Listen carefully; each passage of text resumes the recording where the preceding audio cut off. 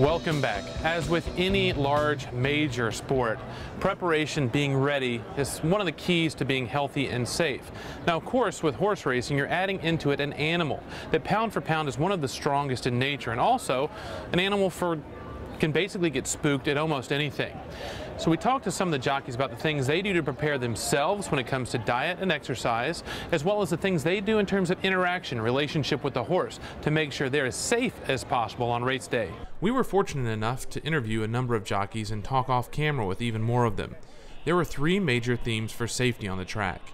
Jockeys continuously mentioned the equipment, their personal health and fitness, and finally, their relationship with the horse. When it comes to a sport where pounds matter, the safety equipment must be integral but lightweight. Best one is got to be the helmet for the promotion wise, just because your head obviously needs something for the impact when you fall, because unlike any, you're not expecting when you fall, you're not expecting to. It happens, and and if preventable, you just have no control over it. The body protectors, pretty important. Like obviously it'll protect your back and your ribs, and then the helmet is probably the most important, because a lot of the injuries from racing can be head injuries and concussion and stuff, so it's important to have the right helmet. We wear helmets, we wear the vests who help you protect you, in case of a fall and somebody trample you, and reduce injuries, so it does help. We still don't know if the helmets that we're using is actually the proper helmets. Seems like we have more injuries, head injuries now than we had in the past when we used the smaller helmets. So we're still in the process of, doing more tests together with the National Football Leagues and other companies as well. So there are many other things that we're still trying to test and to know, even the body protector. So if we can improve that it can prevent any early internal injuries. So there are many other things that we're hopeful that with more research that we can eliminate or reduce more injuries. You see, we wear helmets, we have our vests, we have what we call a flak jacket, and we wear it under our silks. We wear them in the mornings as well as a helmet. We're not allowed on the track without them. And they protect the chest protects you from when you go down, your rib cage, your vital organs, stuff like that. Your head, it goes without saying, it protects your head, your helmet. Besides that, we don't have a whole lot. We have our boots, and wearing proper boots helps because they keep your feet, in the irons, but they don't go too far in the irons. People can get hung up if they're wearing the wrong kind of shoes. They can find themselves, their feet getting stuck in an iron. And bad things can happen if your feet are stuck in irons. So little things like boots, I wouldn't necessarily call safety equipment, but having the proper equipment is going to help you do your job better. Besides that, the only true equipment we have is our helmets, our vests, and of course we have goggles to keep things from flying in our eyes and making sure we can see where we're going. They also talk about their own personal fitness, health, diet, and exercise. Well, I've always found like working out helps a lot. You can fall and bounce back because you have a lot of muscle that protects you. So working out does seem like it helps in some sort of way to when you do go down also. So try to be very active and work out and try to keep your muscle nice and tight would probably be the best thing.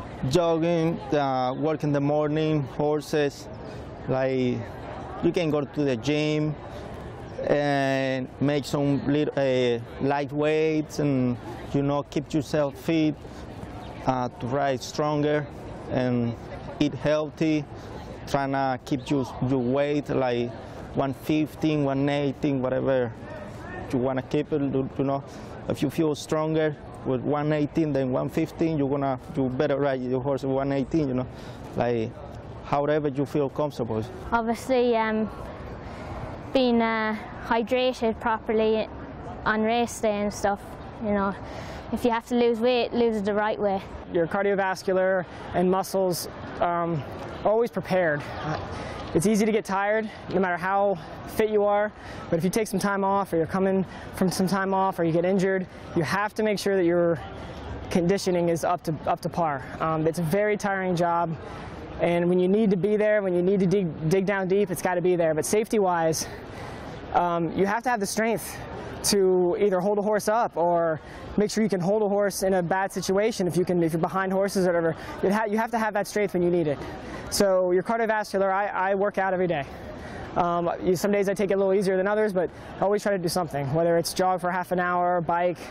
I do a little bit of weight training. People tell you not to lift weights, but that's not true if you do it the right way. You can, build up your muscle endurance, because your muscle endurance is very important when you're riding.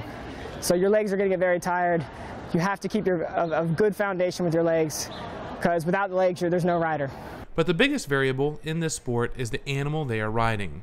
On an animal that averages about 1,000 pounds at speeds up to 40 miles per hour, the risk of injury is great. The jockeys know that the relationship and interaction with the horse may be the key to going home healthy and safe after a day at work.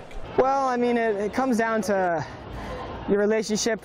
Even though sometimes we don't know them very well, you kind of try to bond with them right away.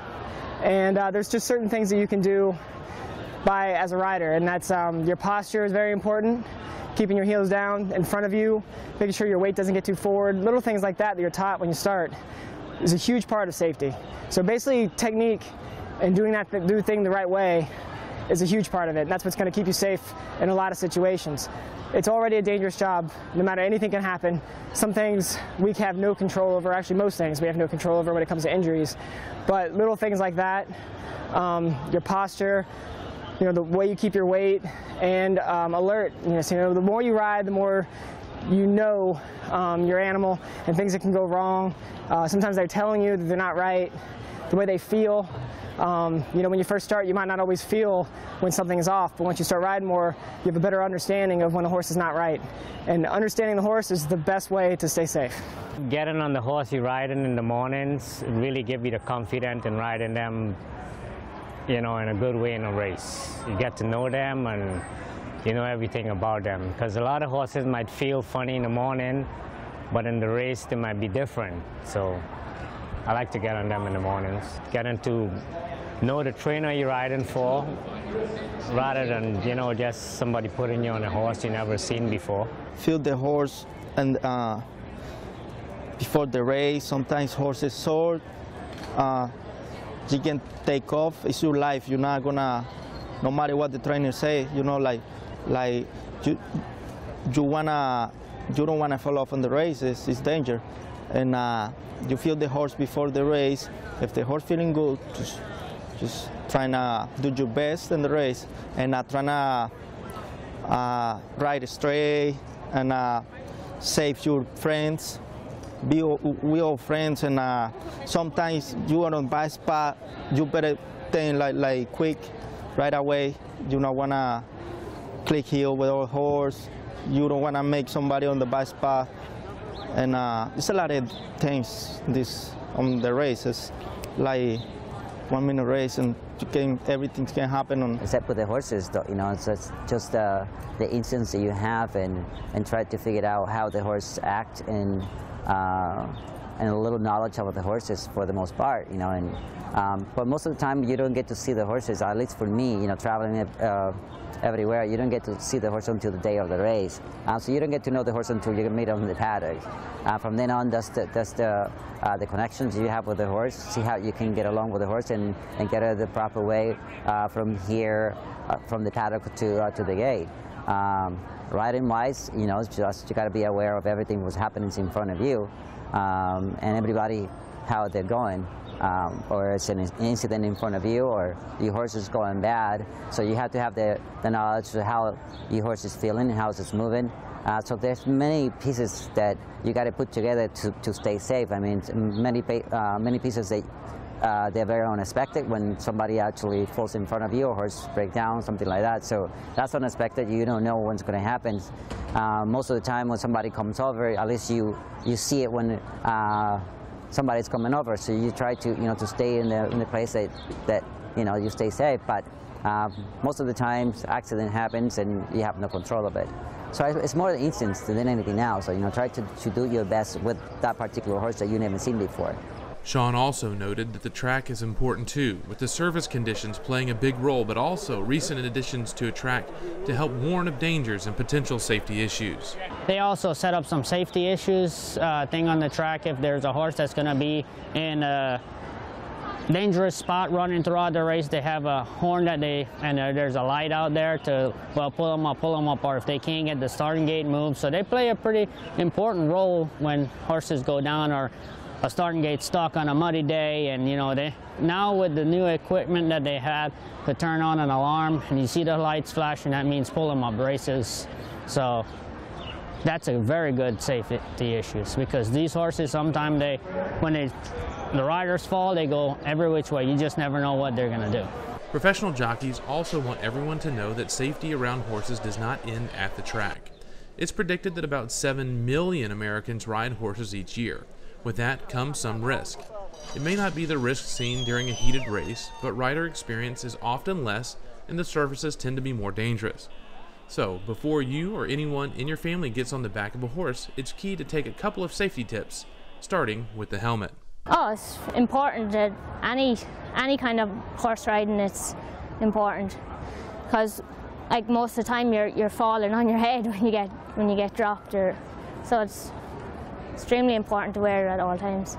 Basically, a helmet is number one stuff, I would say. No matter, you know, someone will tell you this horse is a nice horse, he's quiet, you know, certain things he won't do.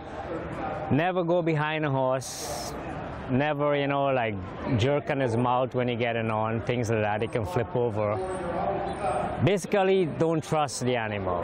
Get to know them and get to understand them. Work with them rather than making them do something. Just like when you're riding a bike, it might not be cool to wear a helmet, but always wear a helmet. You never know what could happen. An easy, small tumble could result in a bad tragedy if you don't have safety on, gear on. I never wore a vest when I was just pleasure riding, but it's never a bad thing to have one. Like I said, most importantly, a helmet. Always wear a helmet. A vest won't hurt you.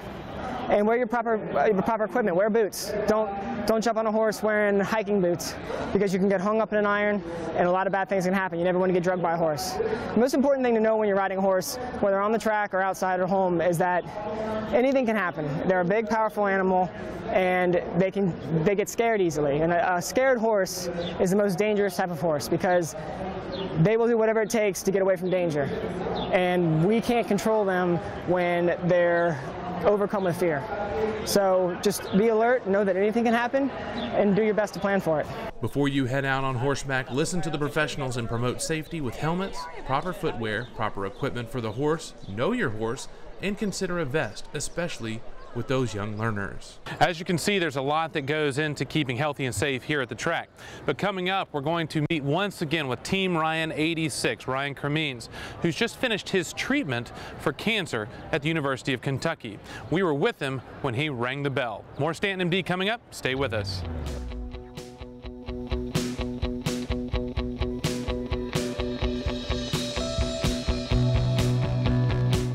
As a board-certified emergency physician, Dr. Stanton is a proud member of the American College of Emergency Physicians, also known as ACEP. ACEP provides physician and evidence-based patient resources at its consumer website, emergencycare4u.org. That site has stories, fact sheets, and advice on a wide range of emergency topics. From visiting the ER to mom tips, you can find them on emergencycare4u.org. Do you own or work for a business that advances health and safety of the public or its employees? Then you may be interested in becoming a sponsor of StantonMD. There are various opportunities for sponsorship, from the show to the website, social media, print, or a combination. For more information on becoming part of StantonMD, contact Jen at info@stantonmd.com. That's info@stantonmd.com. Now, back to the show.